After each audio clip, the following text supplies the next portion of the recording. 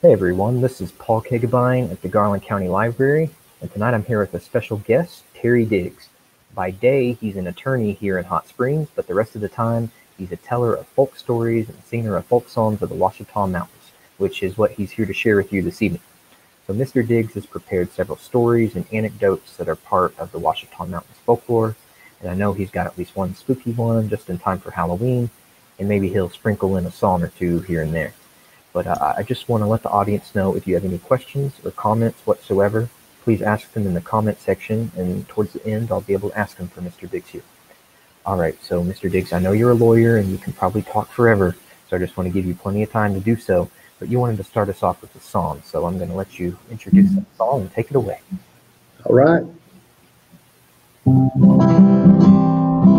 I dreamed a dream the other night. I dreamed that I could fly. I flopped my wings like a buzzard and I flew up in the sky. St. Peter asked me where I was from and what I had to eat. I told him from old Arkansas and raised on turnip greens. Turnip greens, them good old turnip greens. Cornbread and buttermilk and them good old turnip greens. Yeah. So what was that song? Well, I call it turnip greens. It's just an old folk song I heard from an old lady growing up. And it's about two things that we country people used to live on around here, cornbread and turnip greens. Excellent, excellent. All right, so we have some people tuning in. Reminder, just if you have any questions or comments for Mr. Terry Diggs here, please post them in the comment section, and I'll be glad to ask them as soon as we get a chance. All right, so I'm going to let you begin with some stories here in a moment, but first of all, if you would start by letting the audience know what is the definition of folklore and what is it that makes it important? Well, folklore traditionally is songs and stories that are passed on from mouth to ear, aren't written down in a book, aren't in the newspaper. They're stories that just pass among the people. And of course, when that happens, they change.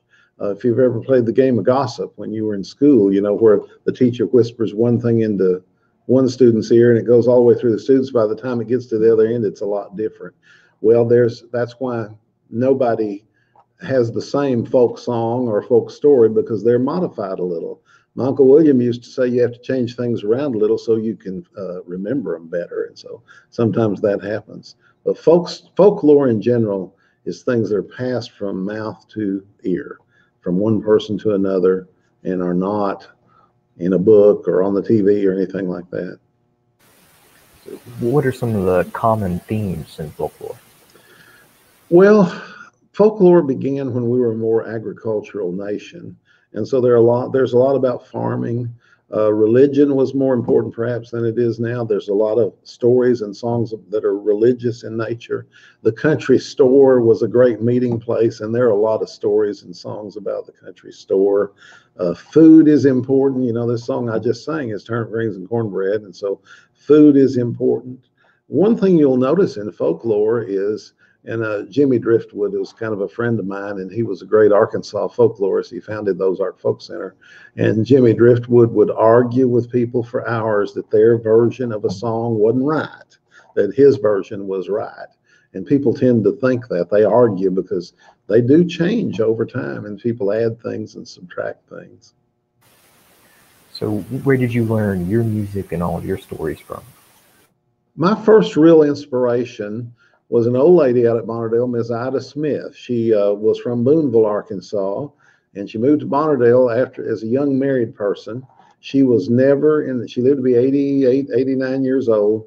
She never left the state of Arkansas in her life, and she never was in the city of Little Rock. I guess Hot Springs was the biggest town she was ever in, but she was a storehouse of folk songs and stories. She played the guitar and the harmonica and sang. She started me out. And then I had a couple of uncles that were next there, mainly my Uncle William. He was a great storyteller, and several of the stories I'll tell tonight, if I get time to, came from my Uncle William originally. So let's kind of tie this into the Ouachita Mountains. Are there any themes that are specific to this region? No, probably not. The mountains of Arkansas, the Ouachitas and the Ozarks, as well as the Appalachians, are all kind of the same culture in many ways. And so we have a lot of the same stories and songs. We perhaps have lost more of them here in Arkansas than they have back in North Carolina, Virginia, that area. But there's a pretty common theme. There are some stories and some that I may tell tonight that really are particular indigenous to Arkansas. But and there are differences. You know, there are differences. One of the things I've studied a lot is dialect, and there are ways of saying things in the Ouachita Mountains that you don't even hear in the flatlands of Arkansas. I used to spend time with cousins in Mississippi, South Mississippi, and they said, "Go out on the porch and bring in some fat lightered." Well, I had no idea what that was. And I learned that it's the thing in Arkansas we call rich pine or fat pine, you know, but it's something to start the fire with. And so there's a lot of these differences are passing away. In the flatlands of Arkansas, they say y'all a lot. The old folks, when I was growing up, never said y'all. The word in the mountains for the plural of you, it was youans. What are youans doing today? You know, never said y'all. But so things change, and unfortunately, we're all becoming very homogenized, I'm afraid. All right, so I'll go ahead and let you begin with any story of your choice, and I'll come back and see if we have any questions once you're done with that. Give me the cue. Well, one time years ago, the boys were sitting around the Bonnerdale store talking, telling stories, and they were talking about how the old Mincer place was haunted. You know, old Uncle Tom Mincer, he was murdered and his blood spattered across the wall. And some folks said that every year on the same day he was murdered, the spots of blood on the wall would turn bright red again. And they said it was sure haunted. There was all kind of haints living there. And Uncle Cicero was there. And Uncle Cicero, he liked to pretend he knew everything. And he said, "Well, I ain't afraid of no haints. I'll go up there. I'm not afraid to go in that house." And they said, "Well, here's a $5 bill if you'll go and spend the night in the old Mincer place." And Uncle Cicero said, "Well, I'll do it." And so that night, it happened to be a kind of a bright moonlit night. He thought that might be a little better. And he took his old shotgun and a bedroll and he walked up there towards the old house. And the closer he got, the gloomier it looked. It was full of shadows, you know, and he walked up on the porch and those old porch boards just creaked with every step. And he got up to the front door and he reached out for the front door and it had a spider web and some slick on it, you know. But he went ahead. He was beginning to get a little like he might have bit into something he didn't want to. But he decided he'd go through with it. So he opened the door and he stepped across the living room, as dark as pitch in there. So he went and he saw the ladder that went up into the loft. And he thought, well, if there is haints, probably I'd be safer up in the loft than anywhere else. And so he climbed up that ladder real slow and careful. He looked around him, you know, and he got up to the top of the ladder in the loft and he looked, and over here to the right side, over in the corner, there wasn't nothing. So he leaned back the other way and looked over the left side over in the corner, and there wasn't nothing there neither. So he went on ahead and climbed into the loft, and he spread out his bedroll in front of the window in the loft. And he laid down there with his shotgun laying right beside him, just in case, because to tell you the truth, he was beginning to get a little scared. And so he finally, after laying there a long time, Uncle Cicero went to sleep. And finally, he went to sleep and slept a while. But after a while, he woke up. And he knew something had woke him up. And whatever it was, he's afraid is right there in the room with him. So real slow and careful, he eased up from his pallet on the floor. And he looked over into the left-hand corner of the loft. And there in the left-hand corner, there wasn't nothing. So he looked over in the right-hand corner of the loft, and over in the right-hand corner, there wasn't nothing. So real slow and careful like, he lifted his head up, and he looked down toward his feet, and then he seen it. Two big old bright white haint eyeballs just a-shining at him in the dark.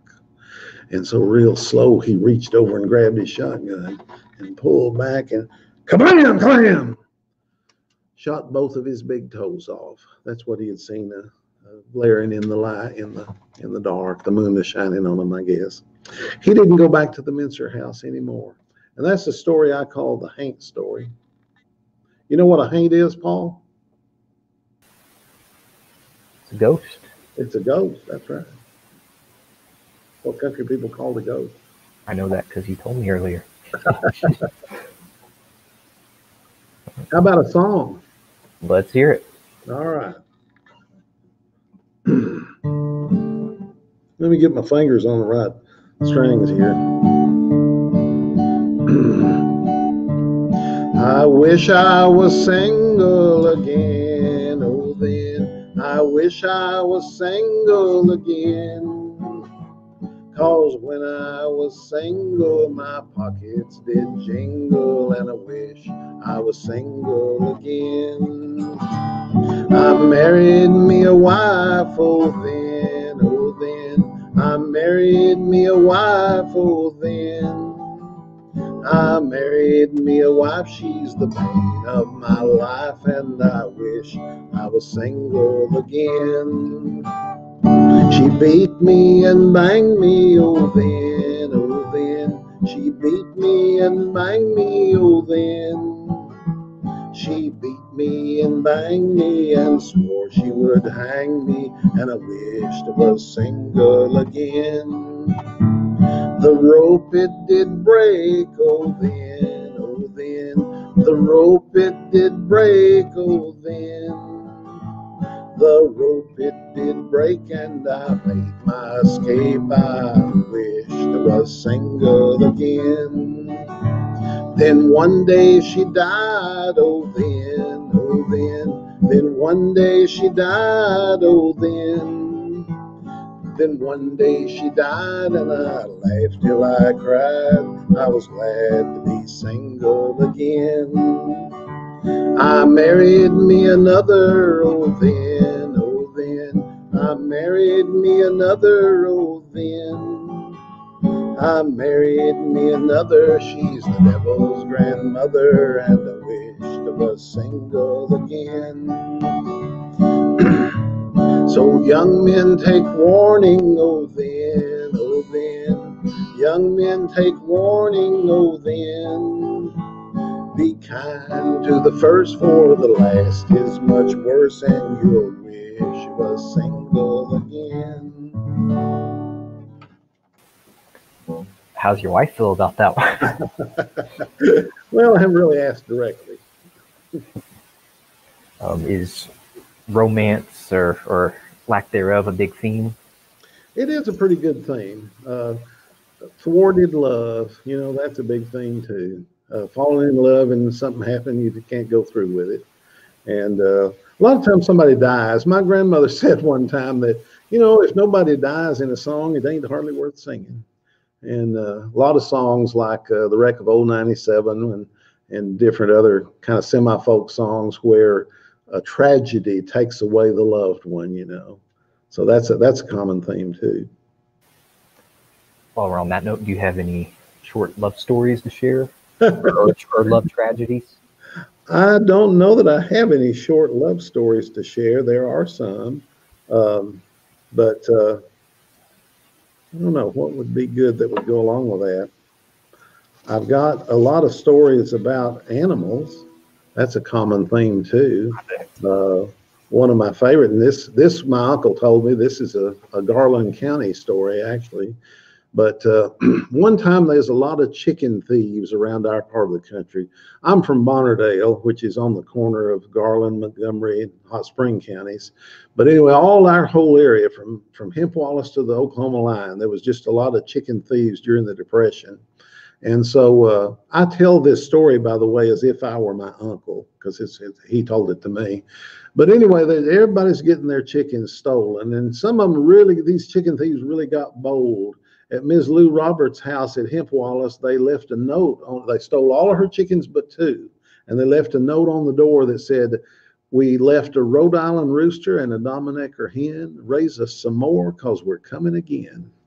Well, it wasn't too long after that we had a little thunderstorm. This was the hot summertime, and we had a little thunderstorm out at Bonnerdale. And you know, Mama, anybody that knew Mama, she was just real scared of thunder and lightning. So she was up and watching and everything. And directly she woke Pop up and said, "Andrew, there's somebody out here at the road right in front of our house. A car out there with people in it." And so Papa got up, and he come and got me because I was the oldest boy, and brought me out there. And the house we lived in, the old Dolan place, it had a L-shaped front porch. And so we got in the center of that L, so we were kind of in the dark.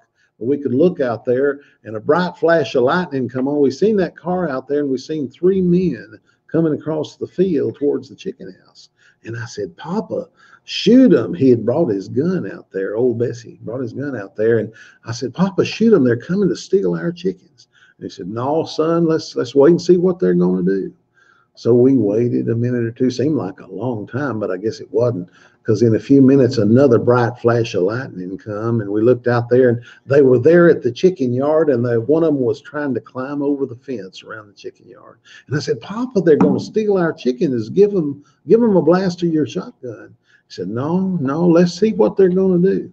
Well, it was a while till we heard we saw another loud flash of lightning, and when we did, they were scattered all over the chicken house, running after chickens and trying to catch them, and going here and there. And I turned to Papa to tell him to shoot them, but it was too late, because kablam, kablam, he gave them both barrels. Well, the next time there's a bright flash of lightning, we seen 2 of them was helping the third one walk across the field, going back to their car. And I said, Papa, let's go after them. Let's arrest them. And Papa said, no, I reckon they've learned their lesson. And so they walked off across the field and got in their car and drove off. Well, nothing happened on it for a week or so.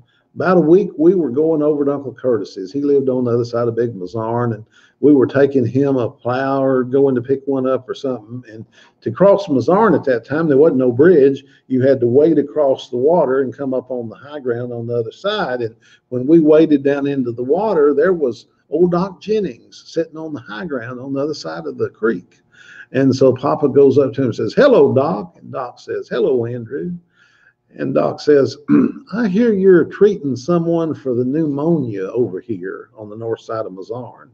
And Doc says, yes, I am. I'm treating them for pneumonia.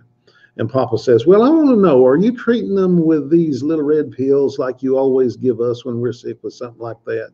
And Doc Jennings knew what he was after, and he kind of laughed, and he said, no, Andrew, this one I'm treating with the tweezers, he said. Well, you know what? There wasn't any more chicken thieving that whole year out at Bonnerdale, because I think Papa taught them a lesson. That's the story of the chicken thieves. So one thing that's stood out to me is, that I hear, the shotgun gets the nickname Old Bessie, and you hear that about a lot of inanimate objects. What's the reasoning behind that? Well, I think that's what Grandpa did call his shotgun, was Old Bessie, and I think that was pretty common. Seems like I've read that Davy Crockett or Daniel Boone or one of them, their shotgun they named Old Bessie, and I think that kind of spread from there, So, do we have any local major figures, kind of like Davy Crockett in Ouachita? Well, not that I've heard of. There were certainly some interesting figures around this area, and figures that did unusual things. Of course, the outlaw Jesse James supposed to have robbed a stage here just outside of Hot Springs, and it's one of the few robberies that they are pretty sure they can trace back to Jesse James, because years later, when he was killed, Robert Ford shot him. They found a gold watch on Jesse James' body that had belonged to someone that was robbed on that stagecoach outside of Hot Springs. And so we know Jesse James. Jesse James, by the way, was a big hero to my people. My grandmother thought he hung the moon, robbed the rich, gave to the poor. And I have a song about it. You want to hear a little of that? Of course. Jesse James was a lad who killed many a man. He robbed the Glendale train. He stole from the rich and he gave to the poor. He'd a hand and a heart and a brain. Poor Jesse had a wife to mourn for his life. 3 children, they were brave.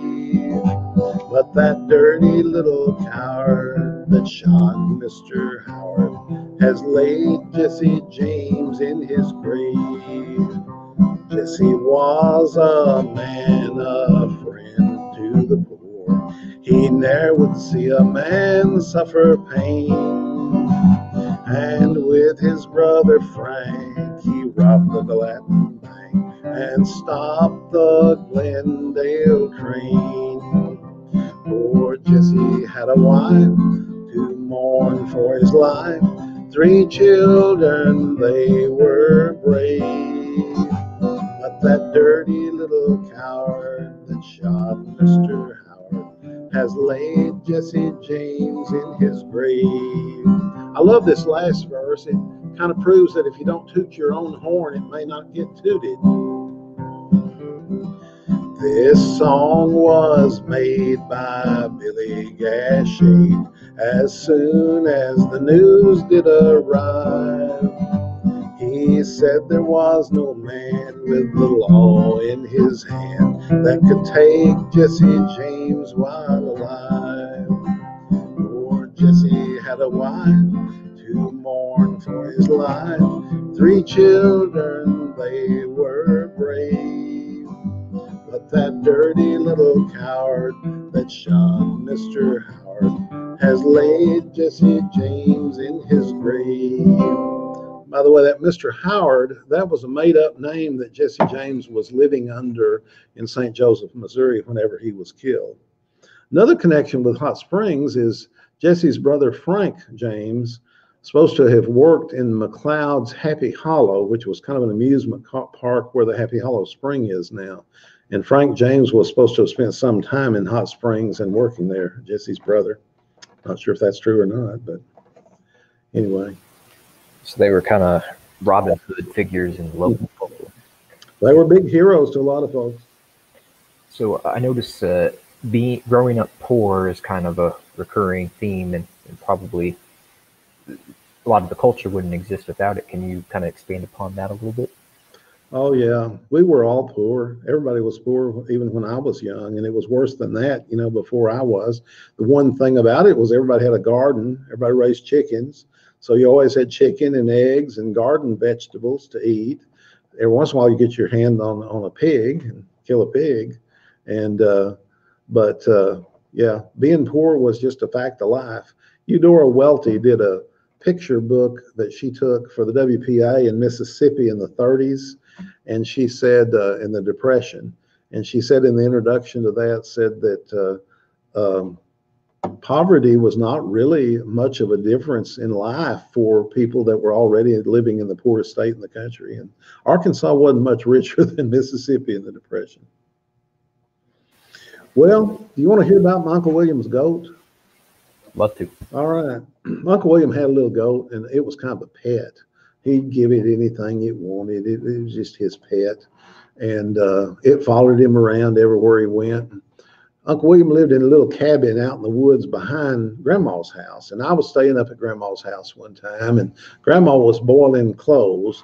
For years after everybody else quit, Grandma would have a wash pot going in the corner and fire under it and boiling water to wash her clothes with. And I don't know if you know this about the old country women, but most of them, boy, they didn't want a bit of grass to grow in their yard. They got out there with a hoe and they hoed up that grass. They might plant some flowers, but they didn't want no grass because it would hide snakes and ticks and chiggers. And so Grandma's yard was flat as could be and hard packed dirt and didn't have any grass in it. And for that reason, Uncle William would bring his car up there to work on. He had an old Chevrolet car he had to tear down, put back together about once a month, seemed like, and he'd bring it up to Grandma's house and take it apart and spread it all over her yard. And he had done that one day when I was up there. Grandma was washing clothes, and Uncle William had his car there working on, and he drained the gas out into a little tank there on the side of the yard.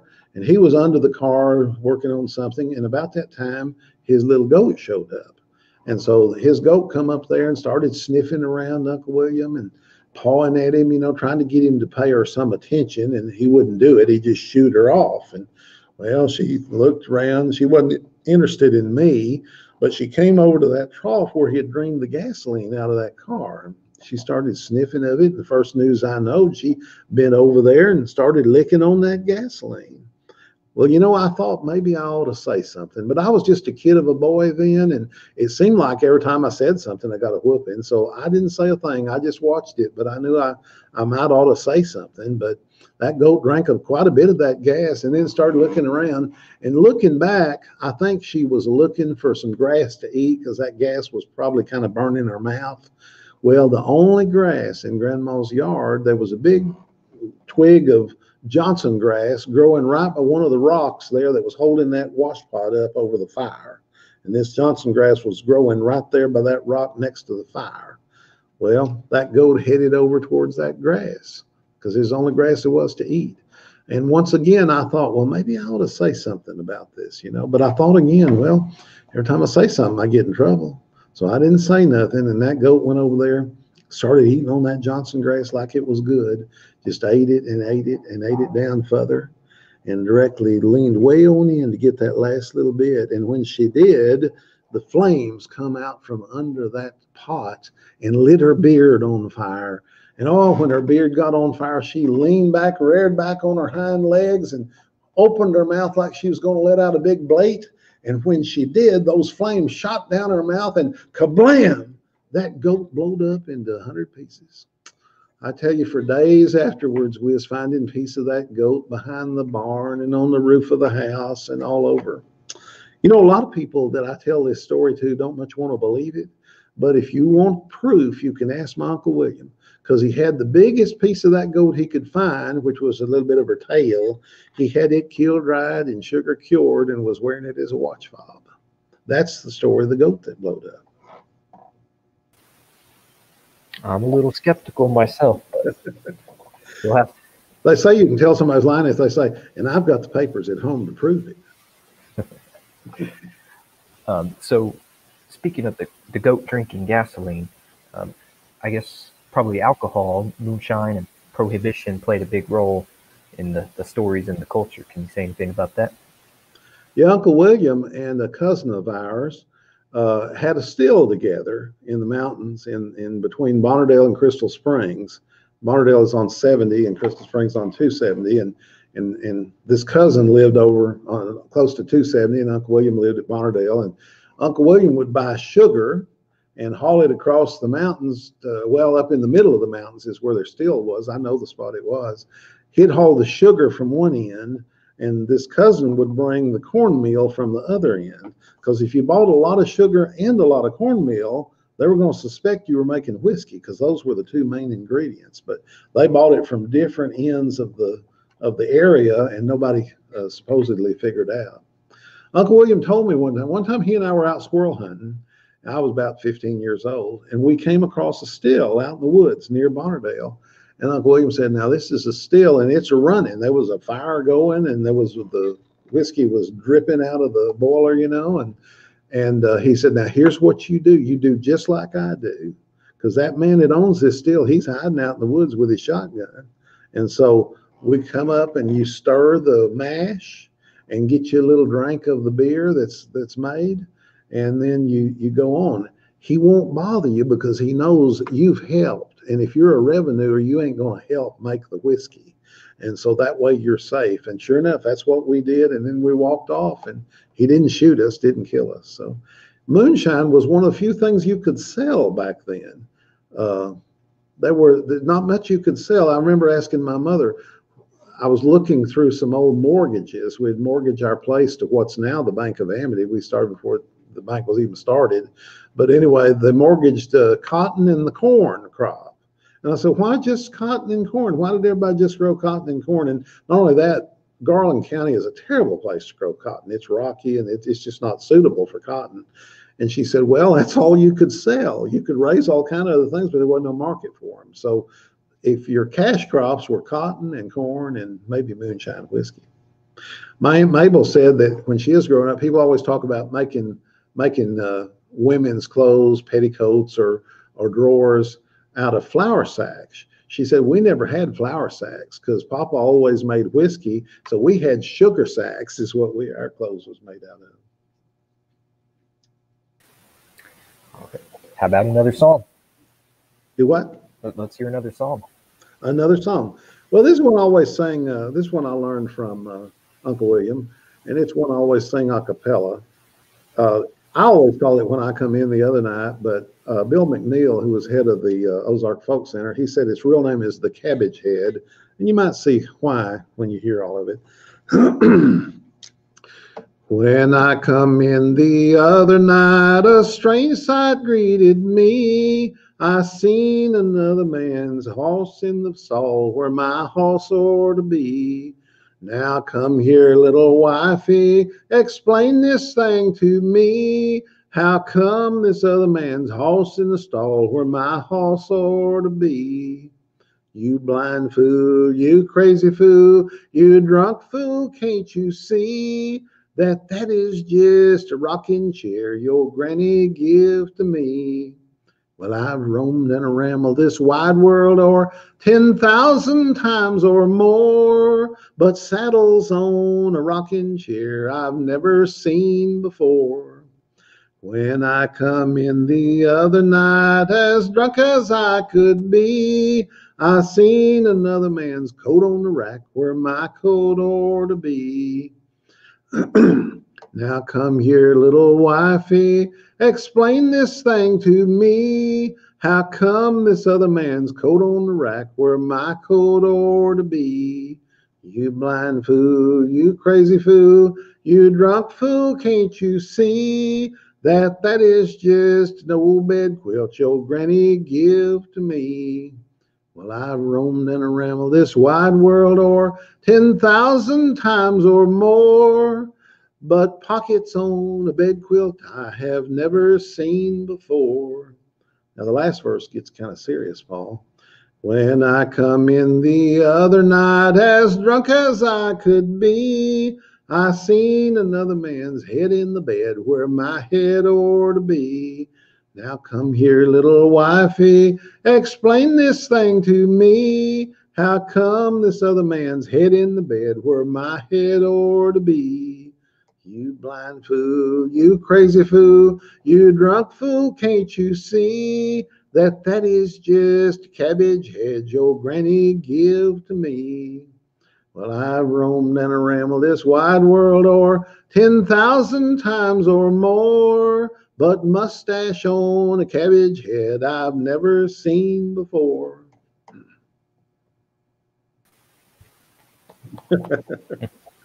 Thank you. Absolutely. Thank you. So what would you say the legacy of Ouachita music is on kind of today's culture outside of the Ouachita?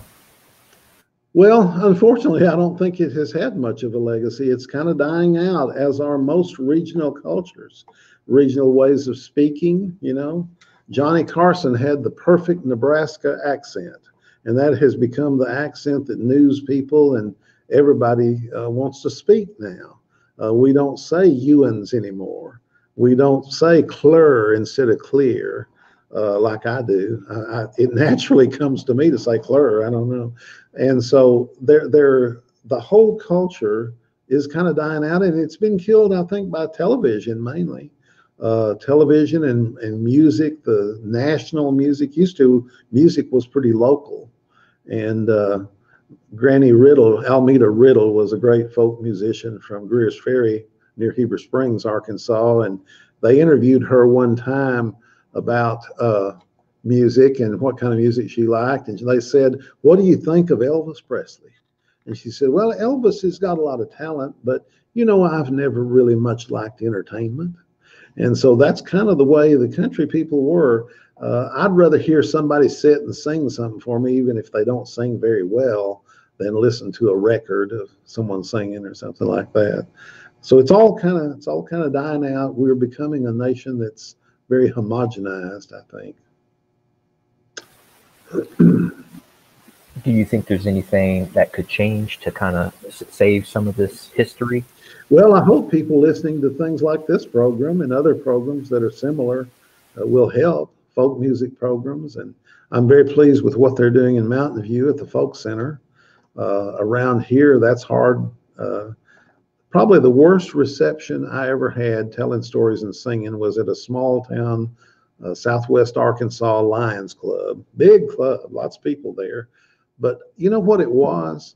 This reminded them of the old poor days that they were very glad to be gone from. And a lot of the stories, as you can tell, they're based in a rural economy that a lot of people think, I'm so glad I don't live in that anymore. I don't know. That's killing it, though, I think. How do you think the urbanization of the area? I mean, there's still a lot of uh, natural, protected areas, but I mean, Hot Springs is growing. The Northwest Arkansas is bustling. How do you think that's affected it? I live on a little road at Bonnerdale called Apple Road, Mount Moriah Road. My address is actually Mount Moriah Road. But when I was young, my grandmother would sit out on the porch. And if she saw a car going by and she didn't know who it was, it really worried her and bothered her. Uh, Everybody up our road was kin to us, or we'd known them for 50 years. And there were more people living on our little road then. There were more people in the country then than there are now. And there were a lot more kids than there are now because people had big families.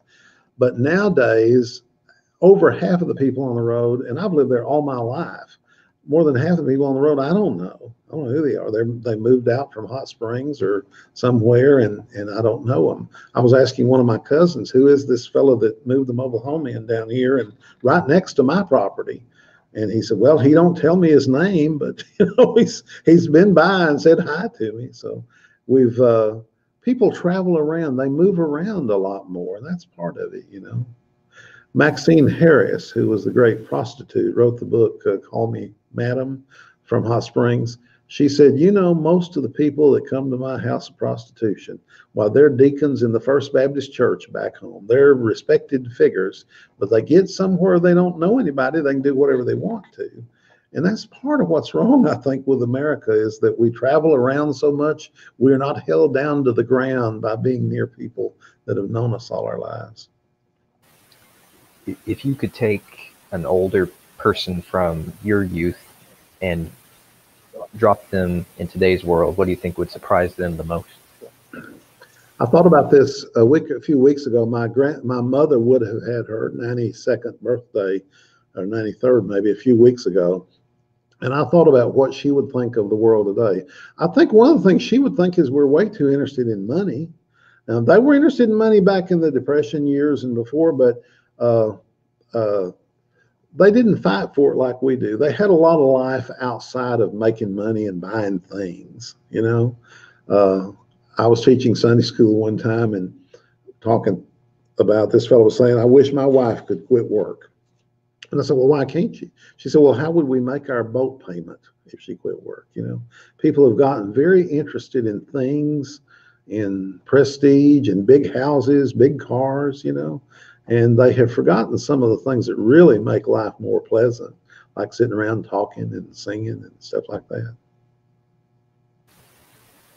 You got a nice compliment here and a comment from Donna. She says, Terry is a wealth of knowledge of Arkansas history and folklore. Oh, I appreciate that. So what are some things from the Ouachita Mountains, maybe objects or that would just be totally foreign to someone from the city? One thing I think about a lot is the old country store. We had several stores around Bonnerdale. There was one right by my house. And then the big store was at Bonnerdale, and it's been closed for a number of years now. You have to go to Glenwood if you want to go to a real grocery store from my house, and it's 12 miles away. But the country store was a gathering place. People would come sit and chew tobacco and spit and whittle and sit in front of the fire in the cold winter, and it was such a gathering place. And we don't have anything like that today. I remember when Hot Springs had dozens of little grocery stores around. And, there's I don't know of any small locally owned grocery stores here in Hot Springs. And that's something that's passed away. There aren't very many places to meet and talk to people and chat and stuff like that. I have a story about the store at Bonnerdale if you want to hear it. Let's hear it. One time, Miss Clara Ketchum owned the store at Bonnerdale, ran the store, she and her husband Odie. And one time this old kind of simple-minded fella came in there, and it was cold winter time, and he wasn't wearing a coat.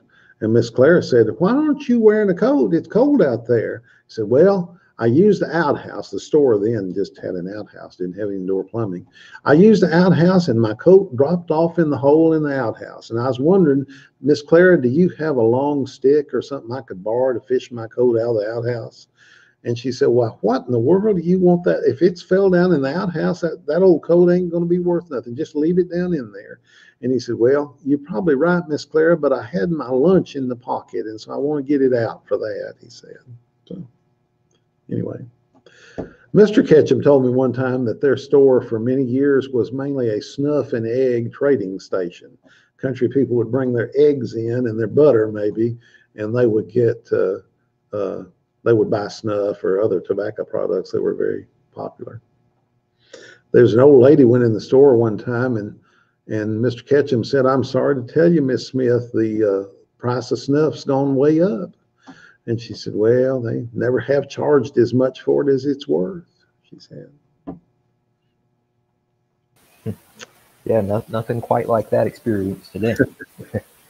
How about one more song, and then we'll see if we got any questions. Absolutely. And before you do that, just reminder to the audience, get those questions and comments in if you have any.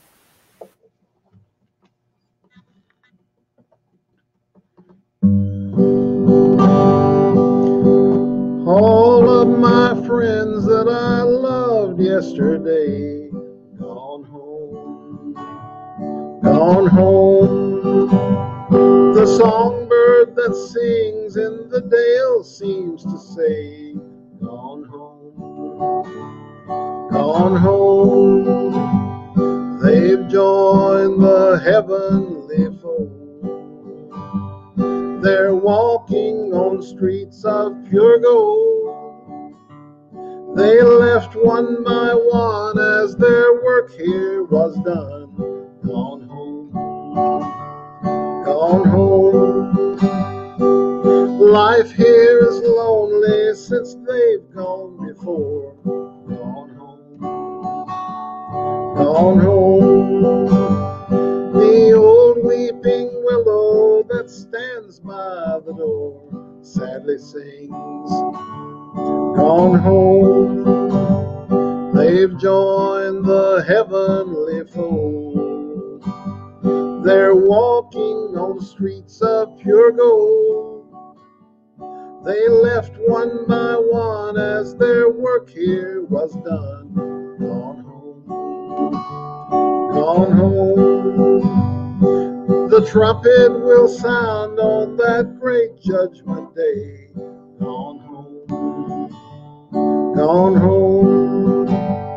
We'll see all our friends that have gone on this way. Gone home, gone home. They've joined the heavenly fold. They're walking on streets of pure gold.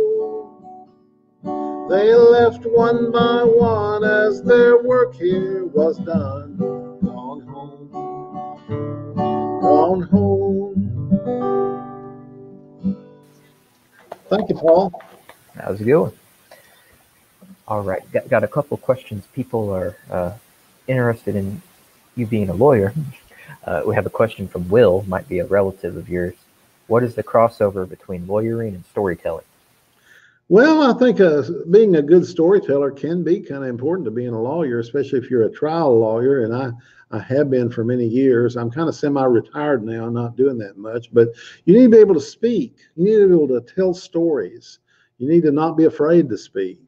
You need to not be afraid to make a mistake or to leave something out. Or, you know, I sing at church with another fella, and he's kind of a perfectionist, and he wants us to practice and get it right. And I said, well, you know, if we miss a note or something, you know, what's the big deal?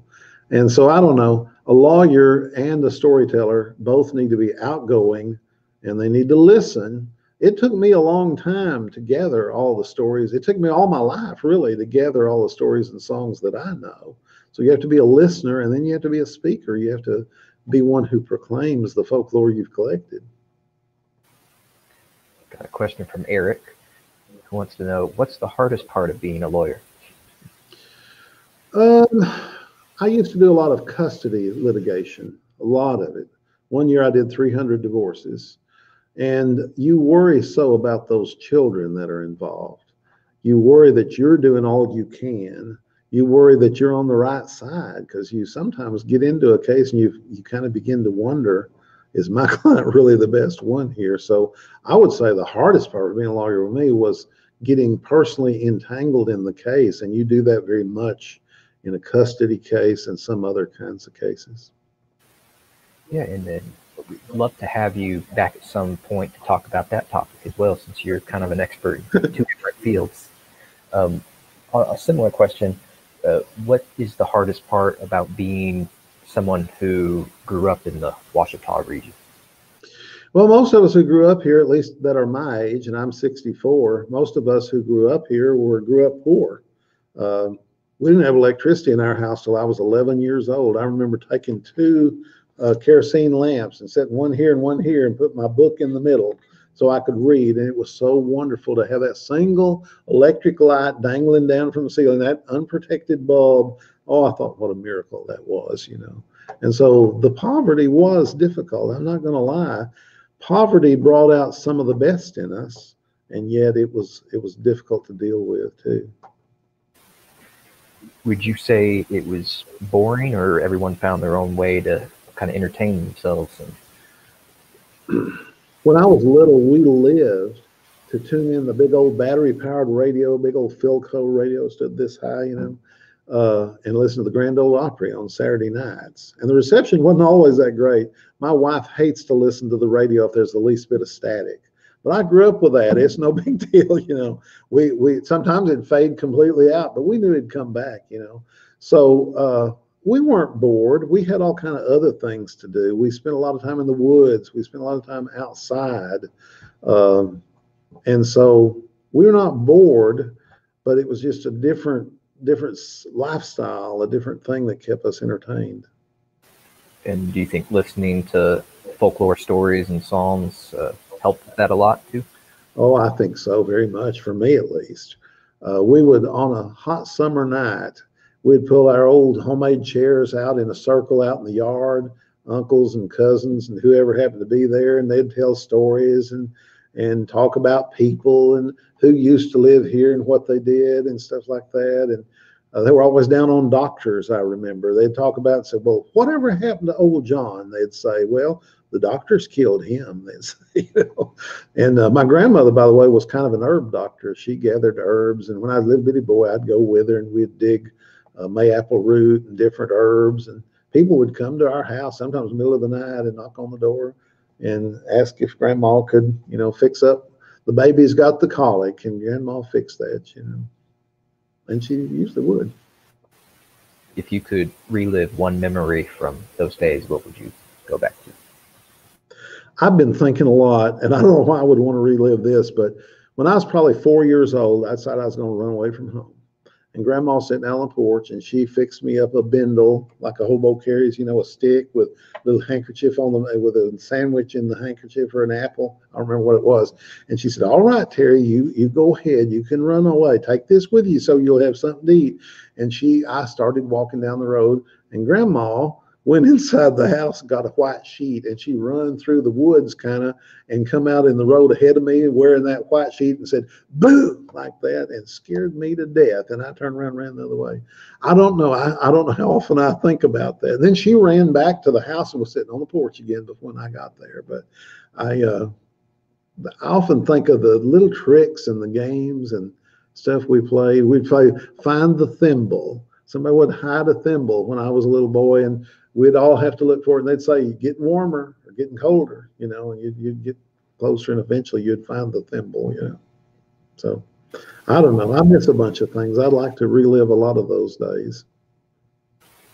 Have you ever considered writing a book about that? I've thought about it. I've thought about it.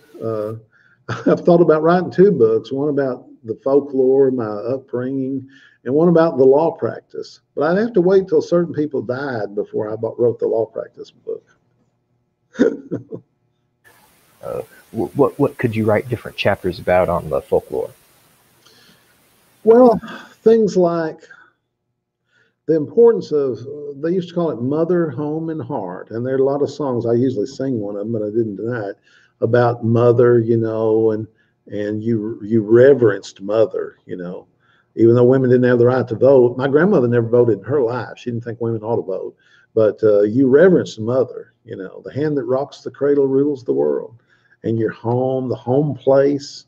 Nobody has a home place anymore. I do. I have a home place my family's lived on for generations, but most people, that doesn't mean anything to them. It's just a piece of land, so much an acre, and those were very important, and they're not so much anymore. I think food was an important issue, and we loved food. Simple food, was very important. We always thought poor folks were a little bit superior to rich folks. I remember my Uncle William would say when I'd been to college, and come back, and I thought I was pretty special, and I'd do something stupid, that a country boy shouldn't know how to do. And Uncle William would say, "Boy, was you raised in a hotel?" That's kind of a gotcha to the old cliche. Religion was very important. And, one of my cousins, who's not now very religious at all, he used to never miss church. And I said, "Well, why did you always go to church? You don't seem to be religious now." And he said, "Well, there wasn't anything else to do on a Sunday. And that's where you'd see everybody, It was just a gathering place." And I fear that may be at least partially true. So just another example of how important gathering places were. Yeah. What were the populations and the demographics of ages and generations like in these small towns growing up like Bonnerdale? Well, I think there were a good many old people, but there were a lot more young people then than there are now. People had big families. My mother was one of 8 children. Her daddy was one of 11 children. And, everybody had 5 or 6 kids. And we don't have many kids anymore. Back then, you needed the kids. They worked around the farm. They did a lot of the simple farm work, and they were a help to you instead of being a drain on your pocketbook.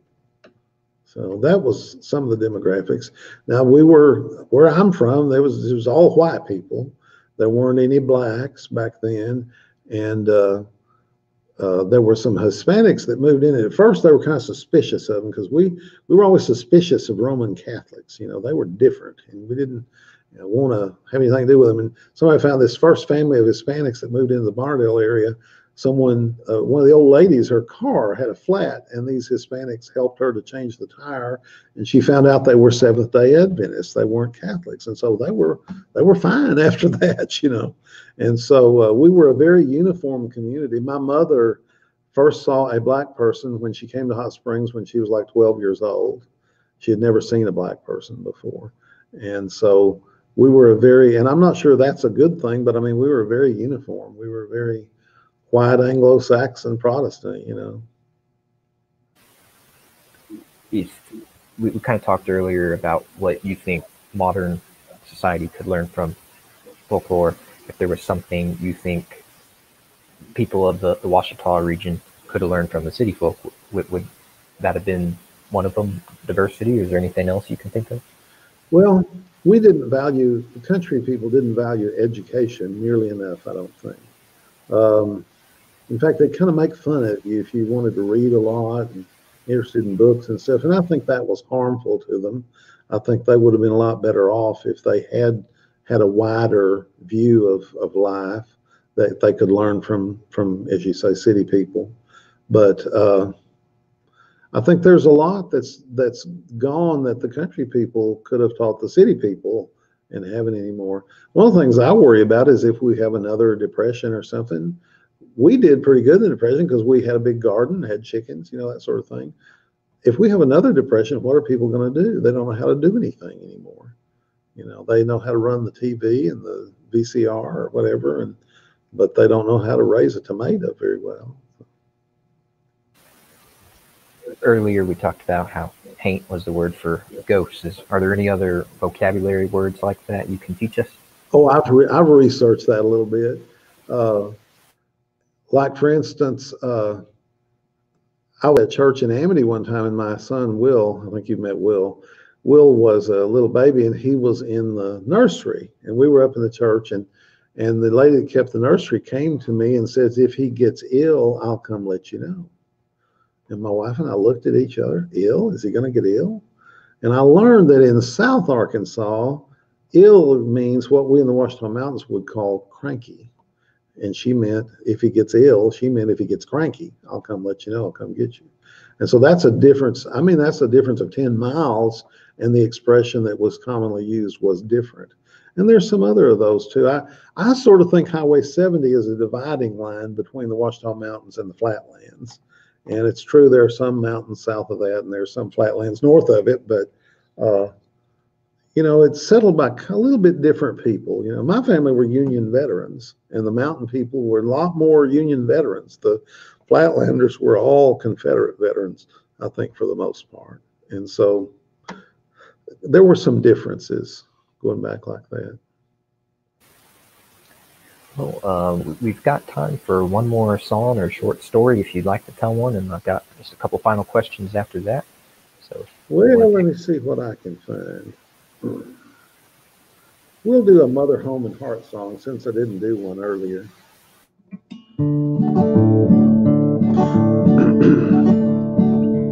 There's an old and faded picture on the wall. It's been hanging there for many, many a year. It's the picture of my mother, and I know there is no other that can take the place of mother on the wall. On the wall, on the wall, how I love that dear old picture on the wall. Time is quickly passing by, and I bow my head and cry, but I know I'll meet my mother after all. It's been years since she left me all alone, and I have a little family of my own, and I know I love them well, more than any tongue can tell, but I'll hold that dear old picture on the wall. On the wall, on the wall, how I love that dear old picture on the wall. Time is quickly passing by, and I bow my head and cry, but I'll hold that dear old picture on the wall.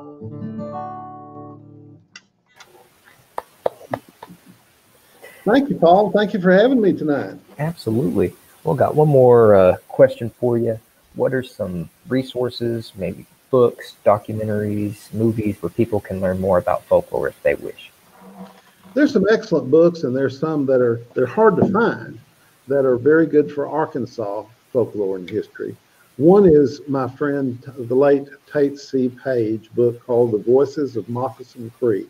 It's fabulous, and it's set in the foothills of the Ozarks, but it's just every bit like the life I grew up with. Another one is a book that has a lot more connection to this part of the world called Garden Sass. And it's kind of an Arkansas version of the Foxfire books. The Foxfire books are excellent resources as well. And even though they're all set in the Appalachians, and by the way, if you ever live back east, it's Appalachian, not Appalachian. They'll tell you real quick. But it's set in the Appalachians, but it's very similar to the old-timey lifestyles that we had here. So those are three I would recommend. The first two are hard to get a hold of. You have to get on used books online, and you might can find them. But and I'm sure there are lots of others, but those are three really good ones that have influenced me a lot. All right. Well, thank you everyone in the audience for watching. Anyone still watching live, we have another event tomorrow night with Dr. Gene Shelby, who is the Garland County Health Secretary, and we're going to have an update on COVID-19, so have questions for that ready. And Terry, it was a pleasure having you. I hope to invite you back for maybe in a couple months. We can do something on law, and I know you have tons of material you didn't cover tonight, so love to have you back in the future. Thanks for having me, Paul. Good to be here. Have a good night.